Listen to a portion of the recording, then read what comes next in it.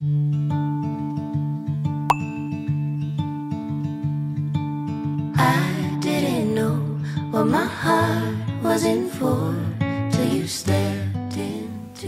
ンピングカー仕様のハイエースバンで旅をする家族です。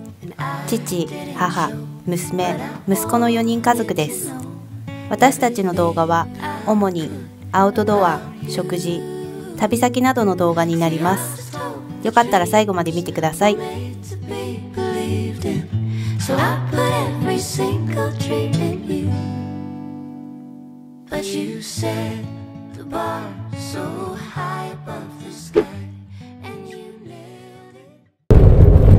こんばんは。こんばんは。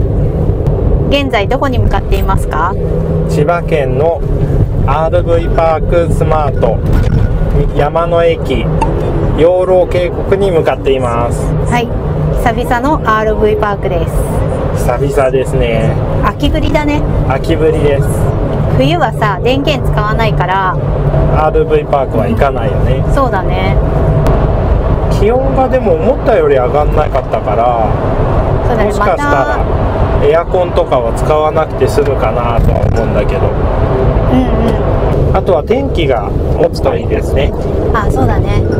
で RV パークスマートだから24時間チェックイン可能なので、いつでもね、そうだね、遅くなってもチェックインができるからそこ助かるよね。ありがたいです。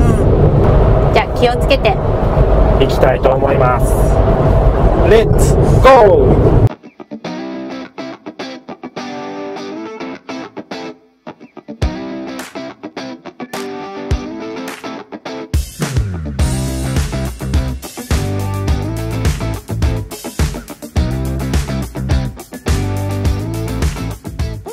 ただいまですね、すんごく長いトンネルに入りました。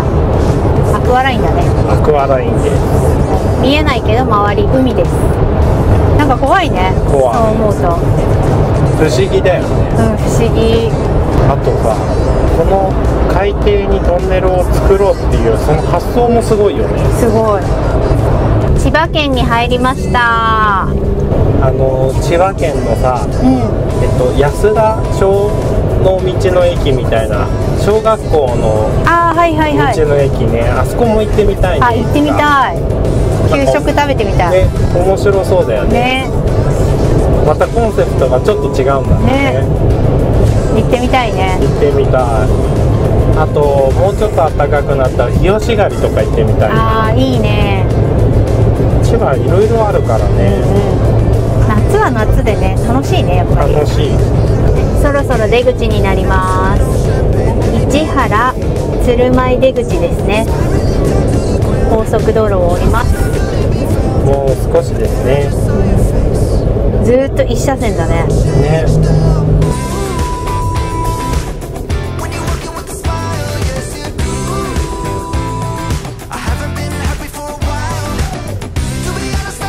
だいぶさ、道がくねくねしてるとこだね、ここ。そうだね。峠というか山道というか。でも全く住宅がないわけじゃないからさ。ね、ポツンポツンとあるよね。そうそうそう。街灯もあるし、そんなに暗くはないね。そうだね。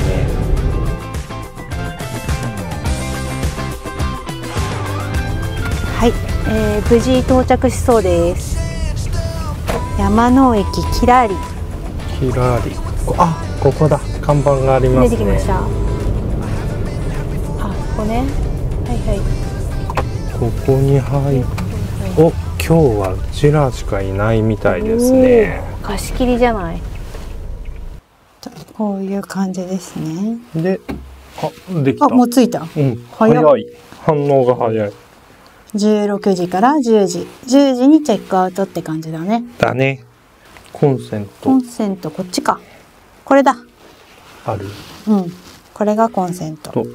で、これがトイレと、じゃなくてトイレ脇にある、水道の蛇口の鍵。あ、そうなんだ。一応持っとけば。あそこに。ここにかけてあるね。あ、そうなんだ。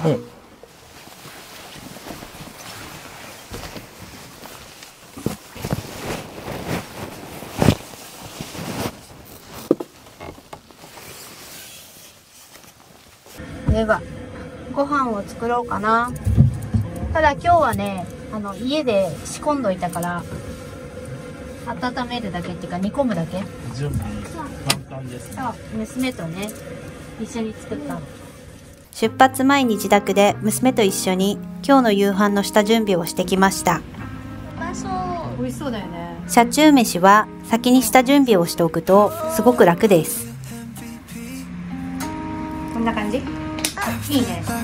ナップサラダができました。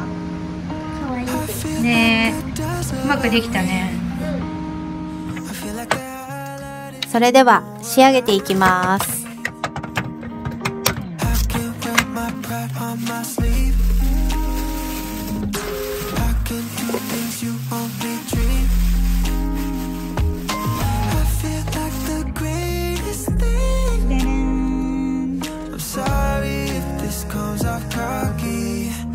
Just feeling myself. I'm just feeling myself. Don't know if you could tell, but I'm just feeling myself. テーブルを出しましょうかね。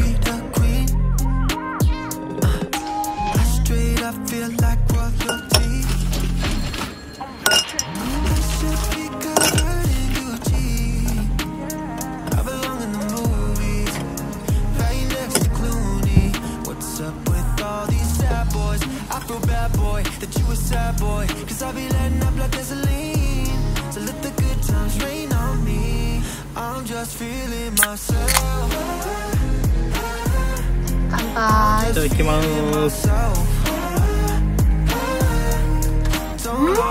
美味しい。うまいね。今日珍しいじゃん。バドワイザーじゃない。キリンラガービールです。煮込みハンバーグもあとちょっとだね。いい感じですね。下の方焦げなきゃいいけどね。これから食事だって時に息子は座ったまんま寝落ちしてしまいました。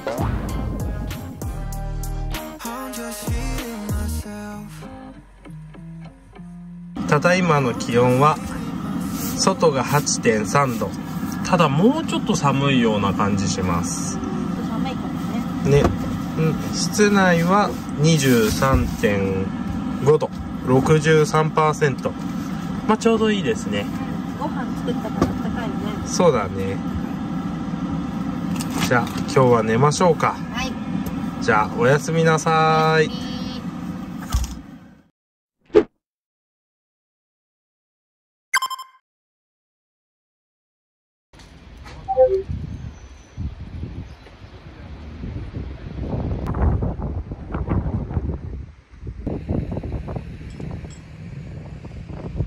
おはようございます。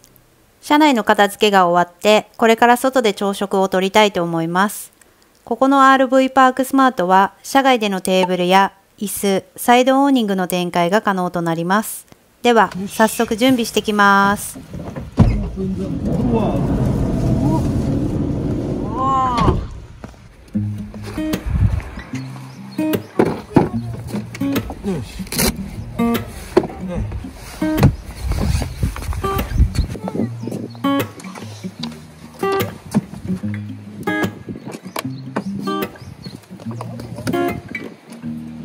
高いのじゃないもんね。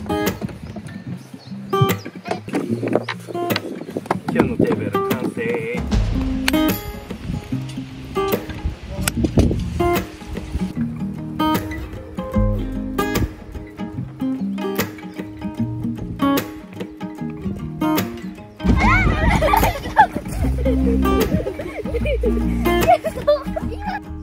RV パークスマート山の駅養老渓谷きらりは温泉や自然に恵まれた景勝地養老渓谷にございます。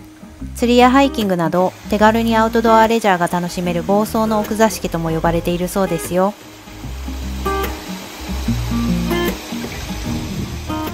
敷地内に食堂があり、ハンバーガーやそば、鮎の塩焼きなどのお食事、お土産などの販売もありました。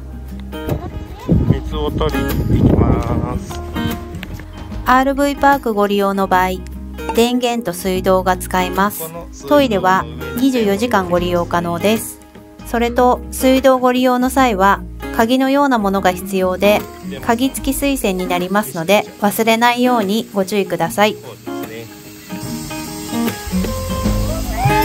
重いよ、もうちょいじゃない？ OK？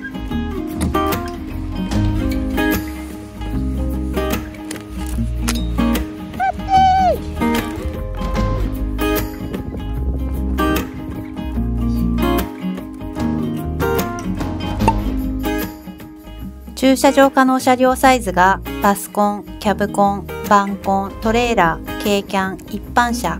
駐車場サイズが長さ8メートル、幅5メートル。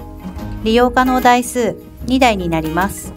入浴施設は RV パークから車で約7分のところにある滝見園健康村ご利益の湯という温泉が近いようです。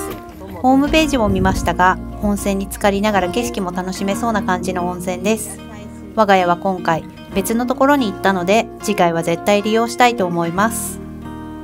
ここさ、後ろが駐車場になってるから、こうやって車で隠すことできるじゃん、食べてるところ目隠しみたいになってるからいいよね。だからすごくプライベート感があっていいですね。人目気にせずさ、過ごせるからね。これは朝とかテーブル出してができるからすごくありがたいね。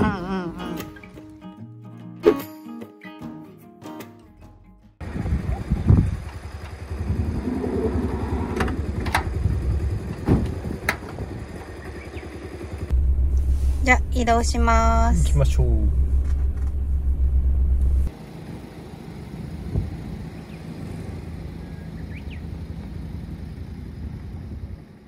山の駅養老渓谷の駐車場は午前中バイカーさんが多かったですが、夜は本当に静かでゆっくりできました。そしてこれから君津市久留里というところにある気になっていた喫茶店に向かいます。すごく楽しみです。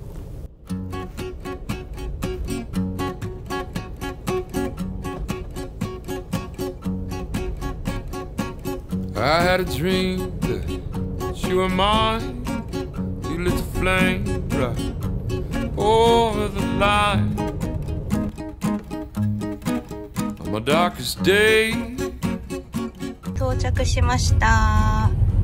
カフェに行きたいんだけど、これから行くカフェには駐車場がないので、駅前の無料駐車場をご利用くださいって書いてあったんですよね、ネットに。どこだろう、そこかな、中入ったとこ。ここが久留里駅ですね。ちっちゃいね。かわいい。名前もかわいいよね。久留里。それかな、それではない。ここのことでしたね。今聞いてきたんですけど、地域交流センターの駐車場をご利用くださいとのことでした。駅前のね、駅のすぐ横にあるよね。そこが駅で、そうそうそう、ロータリーの横だね。しかも湧き水があるんですよ。そう、なんかね、ちょっと遠方とかから来てるような雰囲気の人たちがペットボトルを10本20本水入れて汲んでて、あ、そうなんだ、いいね。ここからそのカフェの方まで230かな、230メートルぐらいかな。そんなに遠くないよね。歩いて散歩がてら歩いて行ける感じのね。ちょっとあと湧き水も見てみよう。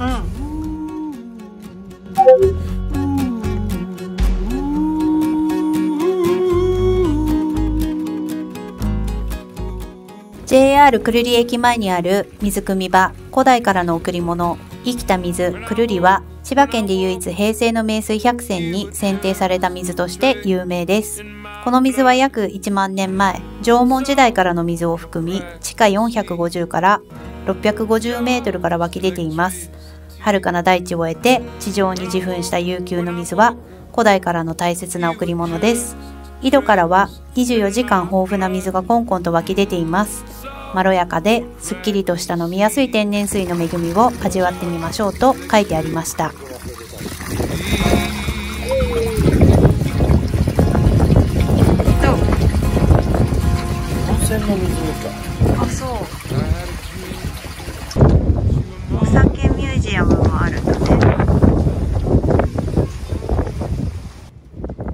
ではそろそろカフェに向かいたいと思います。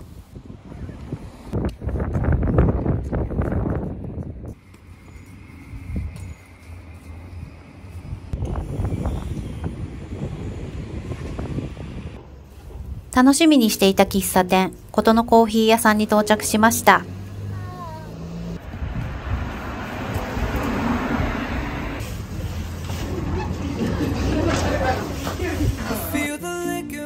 ことのコーヒー店はくるりの割烹旅館をリノベーションした喫茶店になります。レトロな雰囲気がすごくいい感じです。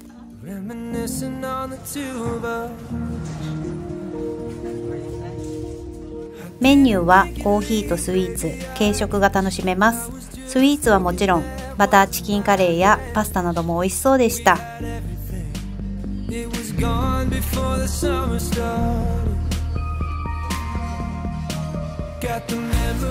こちらのトランプはテーブル席の番号札になります。おしゃれですね。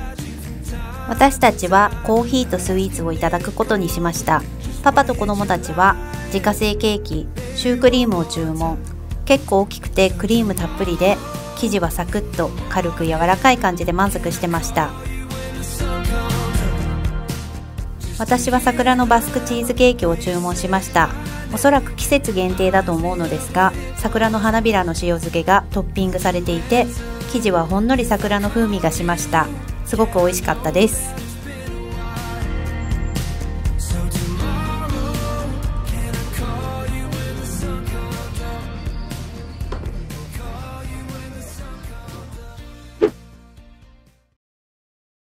では四季の湯に向かいたいと思います。温泉だね。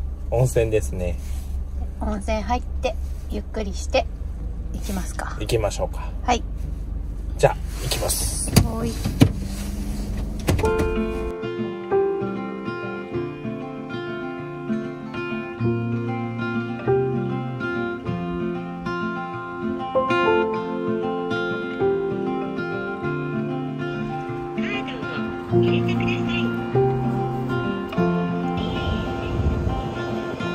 Rainy days don't seem so wet. Stormy nights don't stay. From the moment that we met. 四季の蔵？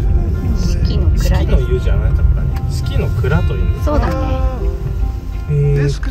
車を止めたいんですが邪魔にならないところ。あ、ここ奥側とかがいいんじゃない？いいと思う。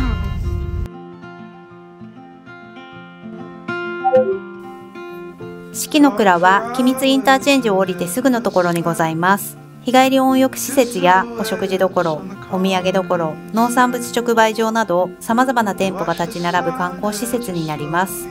残念ながら四季の湯は温泉ではなかったようです。ただ足湯がありまして、そちらは地下150メートルから汲み上げた天然温泉だそうですよ。建物は和とバリ風の雰囲気が漂っていて不思議な感じでした。お風呂は清潔感があって気持ちよく入れました。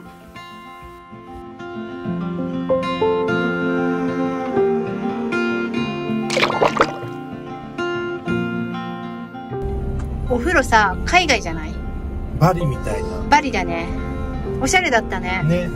あとね、お風呂が露天風呂と中風呂と、あとサウナとその冷たいやつか、水風呂がありました。気持ちよかったです。気持ちよかったし、綺麗だね。掃除もしっかりされてる感じだよね。されてる。綺麗で空いてた。男性の方？うん。女性混んでた？女性はまあまあいた。おー。シャンプーもすごいいい香りがしたよ。いや、さっぱりしました。いや、さっぱりでした。では帰りますかね。行きましょうか。はい。では、また次回の動画で会いましょう。バイバイ。バイバイ。